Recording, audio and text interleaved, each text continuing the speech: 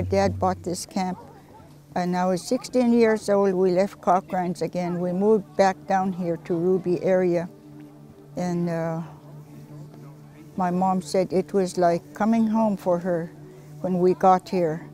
And I was really happy to see that there's a culture camp going on here because it brought back beautiful memories of me growing up here. Really good memories. Everything we did here was fun. I like the idea of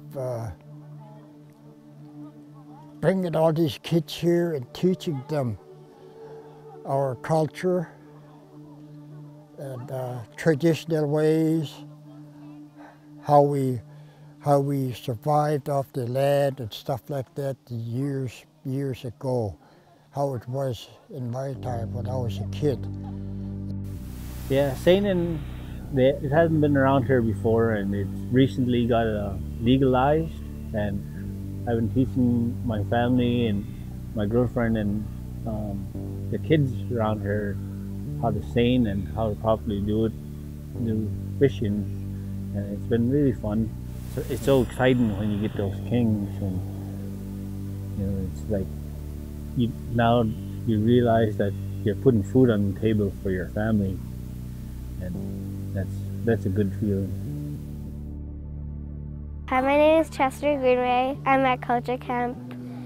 I like fishing and playing hopscotch and jumping across the creek. I like staying around the campfire with all the kids and hearing all their stories. And we're teaching the kids how to fish. We cut half of it and the student cut the other half. And I learned how to cut fish when I was like 7 years old with whitefish. We scaled it and split it and scored it.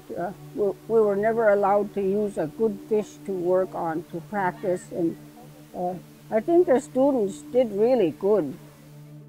I like learning to cut from the elder. It was slimy, but it was also really, really fun at the same time.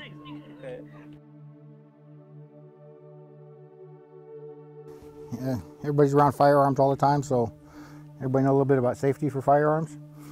Anybody tell me what the first rule of firearms is? Never pointed at somebody. First rule of firearms: all guns are always loaded. Doesn't matter where you see, anything you look at, all guns are always loaded. The second rule, you add it. Never point at anything you're not willing to destroy. Third rule of firearms, keep your finger off the trigger until you're ready to fire. You're on target and you're ready to fire. Fourth rule of firearms is you never pull the trigger unless you are aware of everything around you, what your target is, and what's beyond your target. So know what you're shooting at.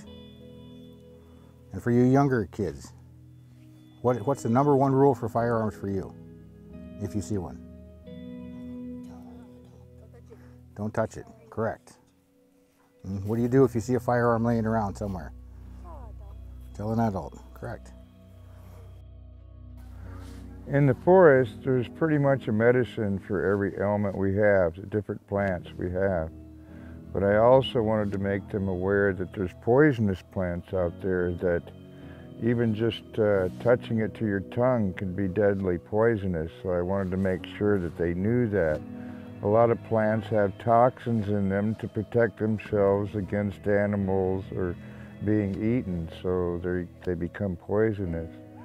So the importance of knowing these plants, if you're out camping and say you have a stomach ache, you can go out and get some mint tea and cure your stomach ache. If you're coming down with the flu, you may be able to relieve it by making stinkweed tea.